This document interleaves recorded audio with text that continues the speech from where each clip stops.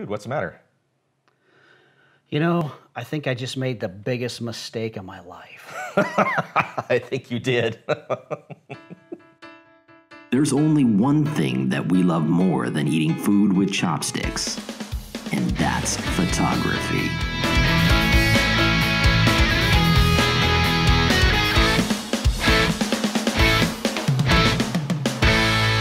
Well, hey, welcome back to another episode of the Chopstick Guys Show, where we bring the fun to photography. Hey, you know what? It might be the second biggest mistake I've ever made in my life. What's that?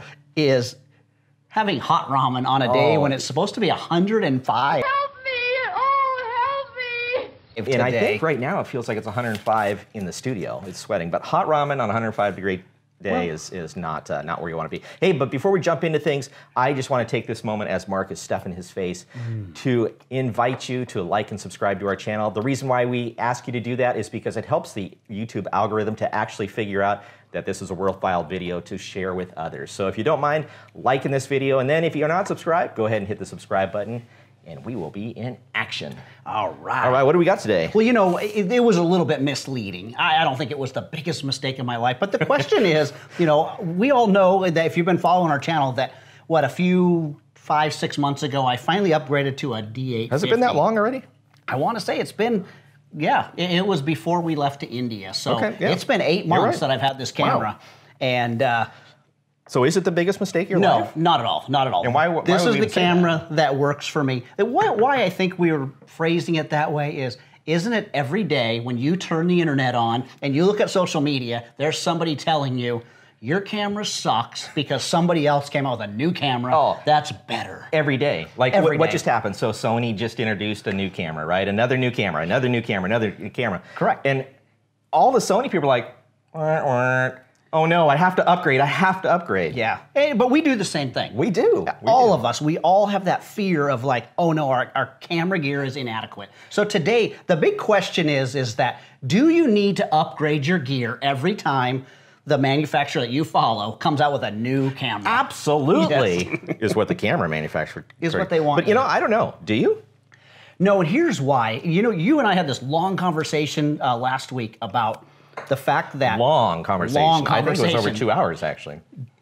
The gear, I mean, we can just say it as like general for all gear, like doesn't make you a better photographer. But the reality is, yes, buying a new camera does not make you a better photographer. I upgraded to, you know, let's just for, you know, argument's sake, call it a 50 megapixel camera, right? It's like 46, I think. 46. Yeah. So 45 megapixel camera, thinking that if I went from my 24 megapixel camera to a 46. You were going to be, oh my goodness, everything's wonderful. Yeah. You know what I found out? Anything that you do wrong is magnified because now you have twice the resolution. You actually became a worse photographer. No, but there is that mindset that says, if I get a new camera body, my pictures are going to be as good as everybody else's. You are not going to become a better photographer because you bought a better camera. No, I think it's the opposite. But you know, new technology is better though. It is. It is better. But something that's interesting here is, so I've got my D700, right? This thing I bought, I don't know, it's 11 years old, I think now. Maybe not quite that old, but it's old, right? And what we were talking about the other day, like, I started shooting some pictures with this, and I was blown away with the quality. It's like it's a very special camera. It's one of those from Nikon. That's you and I incredible. both said, you said some of my favorite pictures, if not my most favorite portrait I've ever taken, was with my D700. Yep. I remember when you bought that. I was still shooting a D300 at the time, and super jealous of. Wow, you were showing me things on the back of the camera where the person filled the whole frame. You could zoom into their face, and it's like, oh my goodness. So here's what's amazing. This camera, the D700, 12.1 megapixels. 12.1. Yeah. Nowadays, people laugh at that. I mean, what did we just hear? Samsung is coming out with a 108 megapixel cell phone. Yeah. Like 12 megapixels. Yeah. But it's incredible. Yours is 46 point something. Right? So, I mean, it's 12, 24, 36, 48, 4 times as many megapixels. Correct. But you know what it means? It means that I can now blow a picture up bigger, or I can crop more into the image. Doesn't necessarily You can be mean, lazier. Yes. Right? Yes. So, is it better? Yes, it is tremendously better, but does it make me a better photographer? Well, let's actually see. Let's see if this makes you better. Put the ramen down. Not going to eat Let's the ramen. actually go out to lunch. Okay. Okay. Let's take a 700 You take your 850. Okay. I got an idea. We both have the Tamron 24 to 70s. Okay. Let's put those on. Matching Same. lenses. Let's apples match to settings. apples. Let's go out to lunch to our favorite sushi place. Yeah. And let's take some shots of lunch. Maybe we can get one of the sushi chefs to allow us to take some portraits of them. Let's try that. And maybe it won't be as hot there as it is in the studio. Let's come back. Yes, as you can tell, I'm sweating like a dog. Let's come back to the studio. Let's show some of the pictures we took. Okay. And let's compare. And let's see if they're better. Let's see if It's it a new makes camera. us a better photographer. Let's do that. Let's just stuff it all into the photo walk. And let's take a photo Let's walk. take a photo walk. We'll be right back.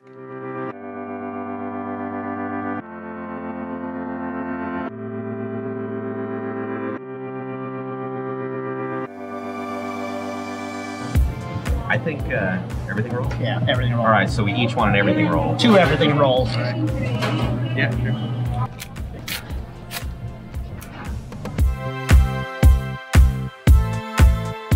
So we got our cameras here, right? So I've got my D700. And like you suggested, we've got our 24 to 70. That's right, same. It's exactly the same lens. D850. We got a D850. We're going to try to set our cameras identical and try to take the same pictures. Yeah. And we'll see if buying a new camera makes you a better photographer. Okay, we'll find out today. Let's do it.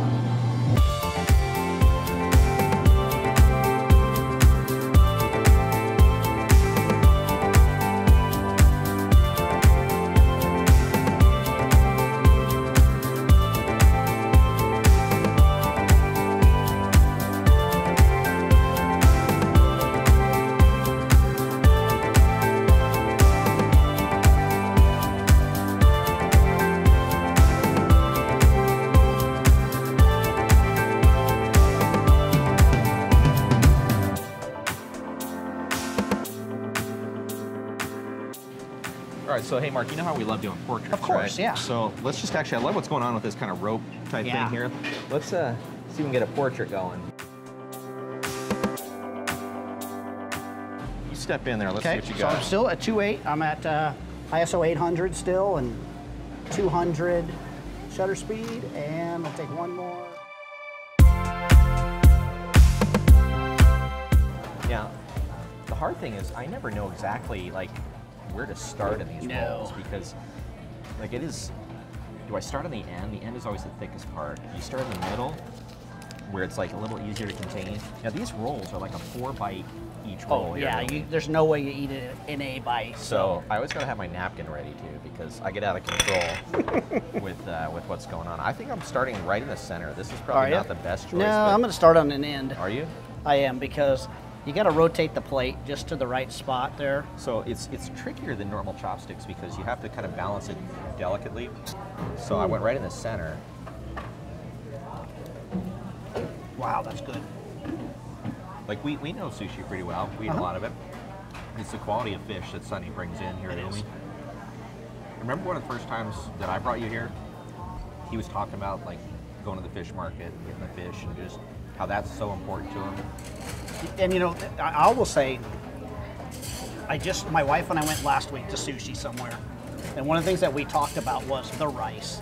And that was one of the first things Sonny had said too, is he's like, I train my guys, like, as they're working, keep the rice covered. And they cover it with a wet towel, keep the moisture in.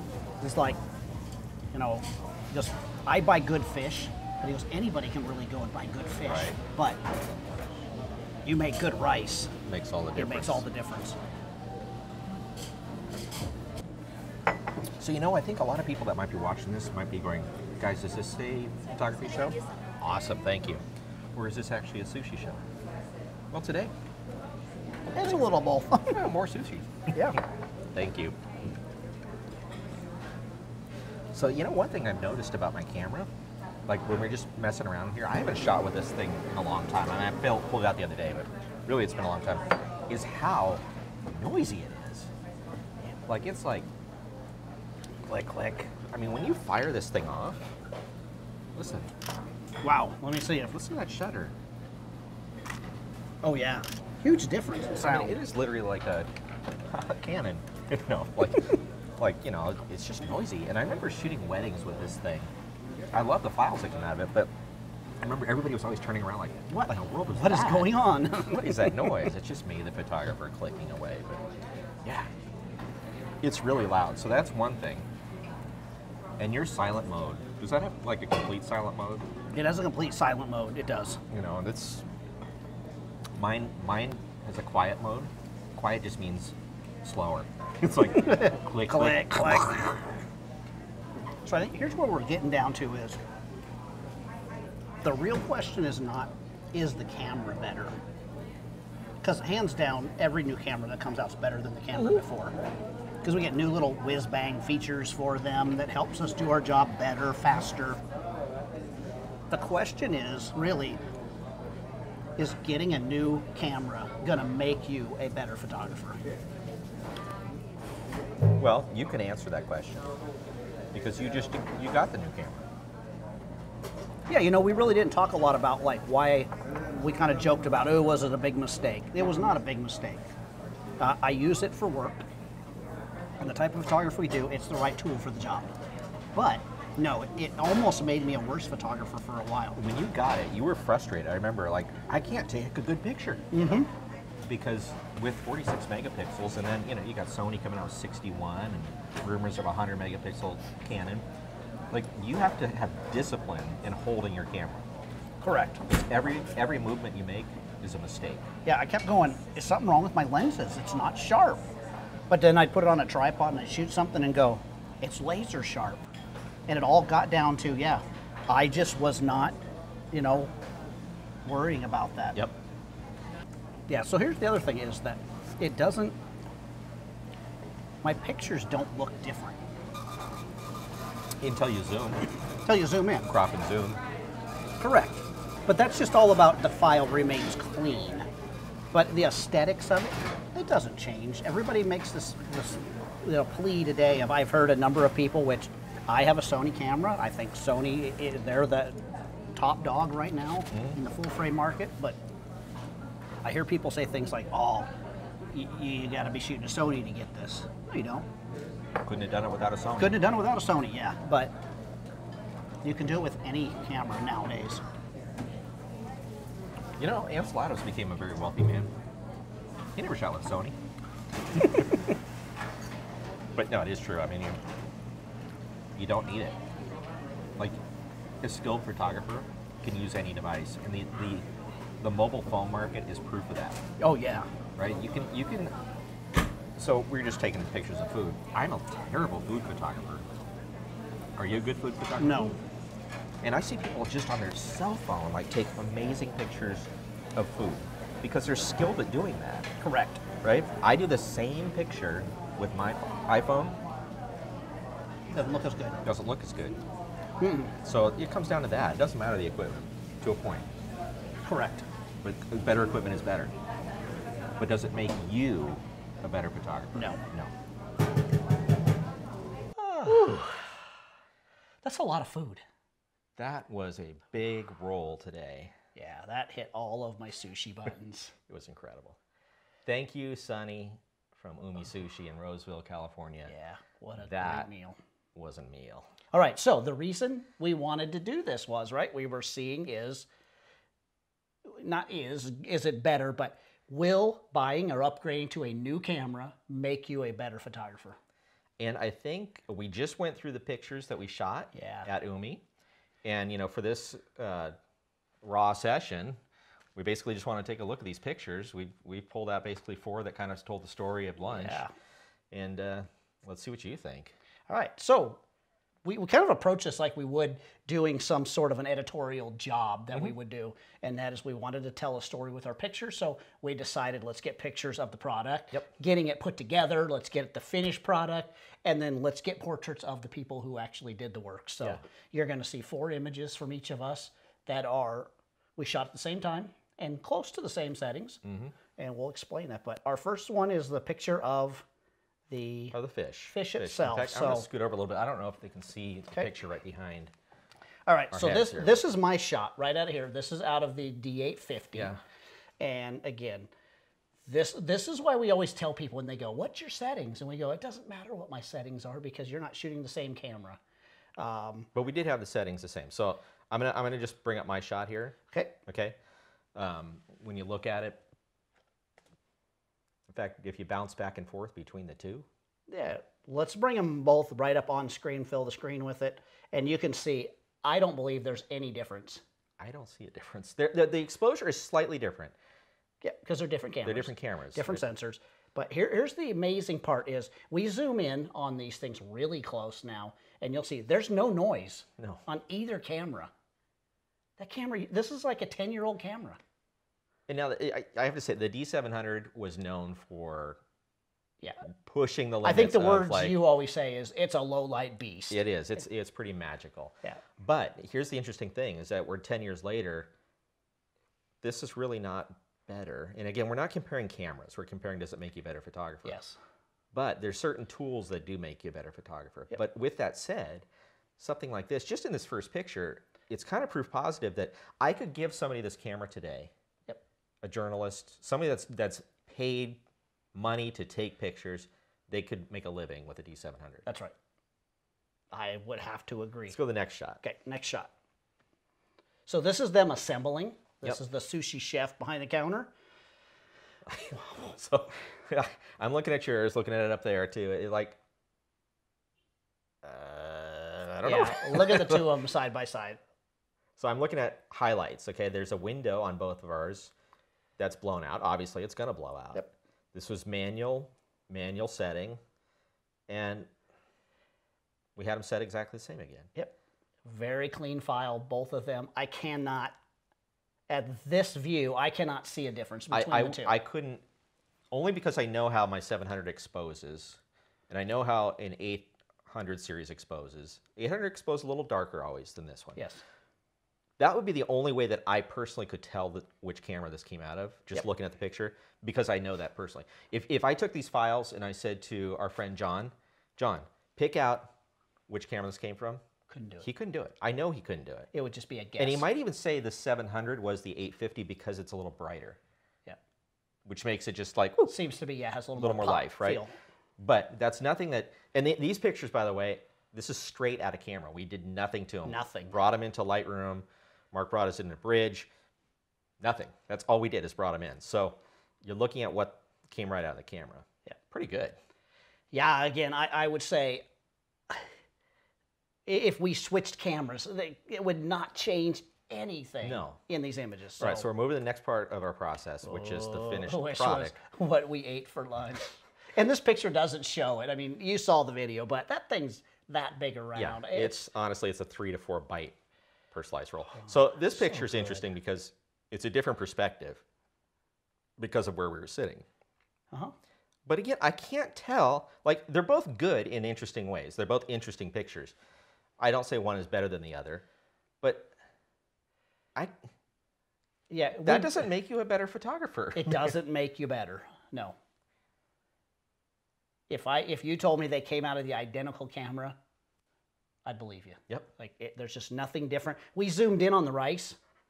It's closer than any rice you want to see cooked. Yeah, it looks suddenly like doesn't. maggots. It does not look good pretty. when you zoom into rice that close. But I'm not kidding. So far, I'm not seeing anything that says, "Wow, you're gonna have an advantage." Let's see what happens on the final image, which was a portrait we took of the sushi chef. Again, this is something I loved about the 700. Was just, I like the skin tones. It just works well. Yours looks great too. I couldn't tell. We shot them in different positions, right? Portrait versus landscape. But when I'm looking at this thing, that's not better. No. This isn't better. No, I could see either one of these in a magazine article about the sushi chef. So here's a point where we did, which you probably saw in the video, when I said, oh, I'm going to take a shot straight down, right? Yeah. And I was able to use... What did I do? I'm like standing on my tippy toes, trying to see what it looks like through the viewfinder. This has no live view or anything. That's right. Where I can go to the articulating screen, I can look at it. Oh, watch me, Which all of you that are shooting mirrorless, I know are all going, yeah, but I do that every... So that would make you a better photographer because you can do something physically easier, It's right? a better... It doesn't make you a better photographer. It just gives you a better tool. Okay, and I think that's what we're trying to get to is the fact that you're just a good tool. These are better tools that we have today.